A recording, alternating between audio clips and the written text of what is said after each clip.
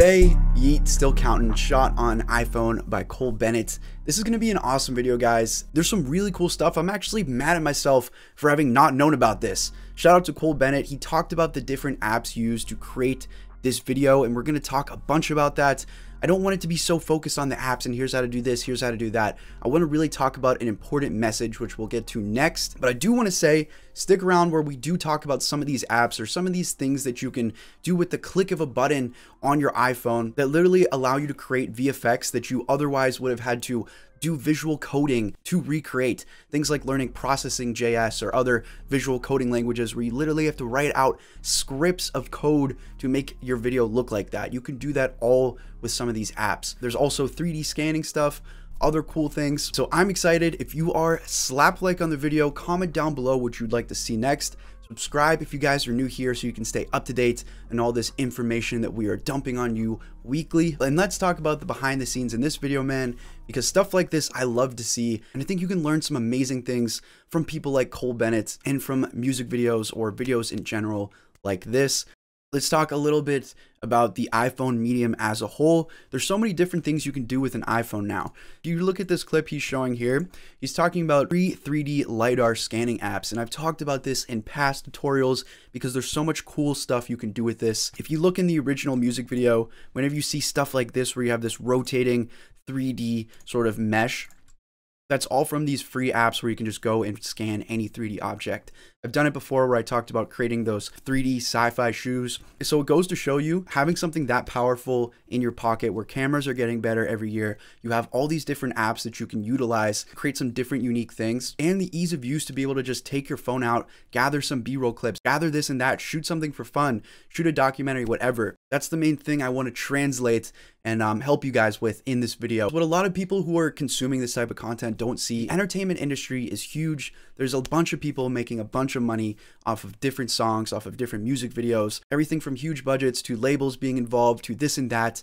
I'm not going to dive deep into it, but at the core of everything, I love being able to see things like this where you're able to just grab your phone, go with an idea. If you guys are ever feeling burnt out or you're not enjoying the process of what you're doing, try out some different things. Try doing something that makes you excited, whether it's learning something new like 3D, applying some different tools like glitch boxes or whatever, or shooting mobile videos, trying out different apps. Again, there's endless possibilities that you can do with video production. There's endless different paths you take. You're always evolving as you move forward. And that's what I love about the music video scene in particular. There's people out there who are directing Hollywood movies that started with music videos. It's a great genre. It's a great thing for starting filmmakers, but the skill set you learn and the processes that you pick up, you can translate into so many different things. So again, quickly, I'm just gonna browse through here. So what I'm going to do here, guys, I'm not gonna focus so much on the effects. I'm going to talk about the workflow and how you can use something as useful as an iPhone, and we'll get into that to help bolster your video editing workflow. And then I'm going to hop in. I'm going to show you each and every one of these apps just as an example. You can use whatever you want. Again, it's more about the message here. It's more about being creative and mixing these different things into your workflow to make something fun, to make something cool. If you guys want a more in-depth video about any other of these Yeat music videos, there's a lot of cool, flashy stuff in a lot of them. So I'm definitely down to put out another tutorial. Just let me know and let's get into it, guys. And now a quick word from the sponsor of today's video, Backlot. If you guys are filmmakers who are looking for a useful tool for pre-production or even just to spice up your videos with some animation, check out Backlot app. The thing I love about this is the ease of use. I've tried a lot of different softwares and I have to say within the first couple of minutes, I was able to pick this up with no issue. This software is designed to be filmmaker first, meaning they use real-world camera and light equipment simulations. You can control the look and feel of everything here just like you can in real life. I think something like this can really be game-changing for filmmakers. The ability to share projects with a team and pre-plan everything before shoot. The software features over 25,000 3D objects in their library, including tons of high-quality sets, props, and characters. Animating everything was as easy as clicking what I want to happen and then applying some custom keyframes, just like if I was using any standard video editing software. If you guys are interested, check out the link in my description to learn more. All right, so first things first, let's talk about the workflow. How can we work between our computer and our phone?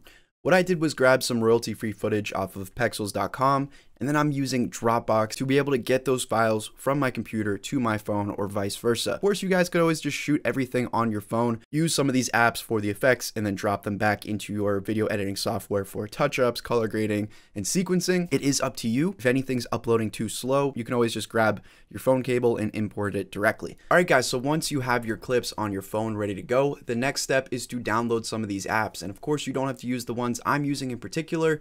You can use whatever you find on your app store if you're using iPhone or Android. I'm going to download the ones from the video, which is Glitche, 3D Morph Camera, Glitch Studio, Polycam for those 3D scans, and then Dazz Cam for some extra looks. And of course, feel free to mix and match. All right, so starting off with the first app, Glitche, however you pronounce it. I will say that for most of these apps, they're going to try and upcharge you if you want to get all the full features. I think this was like $10, but I will say it was well worth it. I really love how fun it is just to mess around with this app.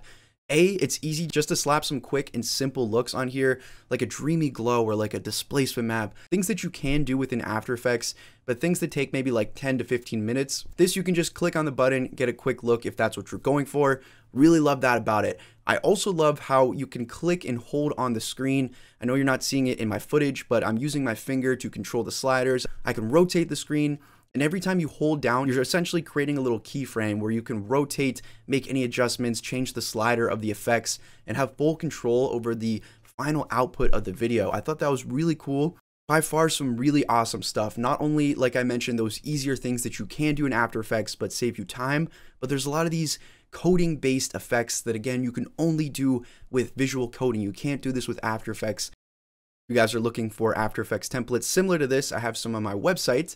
But either way, there's things like this Z depth that you see in that still Countin music video. You have your thermal looks. You have some really cool CRT stuff, which is always tricky to replicate within a video editing software. So having more access to those sort of CRT glitch things I thought was really awesome. I really love the emoji one where it pretty much processed the colors in the video and replaced each of those color pixels with a different emoji. Thought that one was pretty sick, and you probably saw a bunch of those at the beginning. Again, all easy to do. I don't really need to walk you through how to use the app because it's more about just having fun with it, messing around with the sliders. Anyone can do this. So there's just a little run through of all the different things I experienced while messing around with that. Even had some 3D models, some different messing with the textures things I thought was pretty cool, which you can throw in there. All you have to do once you're finished is click that little right arrow. It'll process the video and you can save it. And I should mention, I'm sponsored by none of these apps. This is just pure raw reaction to what's going on here. So next up is going to be Glitch Studio. And I will say that that Glitchy app is probably the more effect heavy one.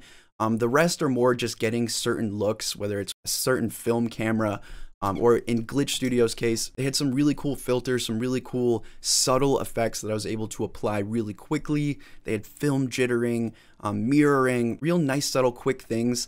They had some colorama-esque effects from After Effects where you could apply a chrome look or a certain color that kind of cycles in hue. So I really like that. Say, for example, I'm going to hop on a plane and I'm working on an edit, and I download some of these clips that I want to apply some subtle effects to onto my phone. And while I'm sitting on the flight, I just mess around with the app, apply some fun stuff. By the time I land, I already have a bunch of work done. I can transfer those files back, and I've already got a lot of the cool little VFX stuff out of the way in a fun, easy manner, just messed around with the sliders. I love it for that aspect. I don't think I'd ever fully edit a music video through apps. It would just be too tough, not enough accessibility that you have with the computer. But for doing things like that, where it's just a quick look that you want to apply, you want the ease of use, I think things like this are super useful. So the last three here, I'm going to take a little bit less time on the next two. They're purely more look driven instead of like a Swiss Army knife like the others were. Dazz Cam Pro is pretty cool. You can just pick through different types of real world cameras for photo or video, and you can record your video from your phone and it'll replicate it with that look. Not much more to be said on that one. And then the warp camera just gave me this crazy warping camera, which I'm sure Cole used in that video just to get those crazy perspective, disorienting shots. So again, it's not so much about you need to use this, you need to use that. It's just pointing out the fact that these tools are available and you can use them in unique ways. And then last but not least, I want to talk about this Polycam app. And again, I've talked about using this in a previous tutorial because it's so useful. Having the ability to 3D scan anything in real life and get it as a 3D object.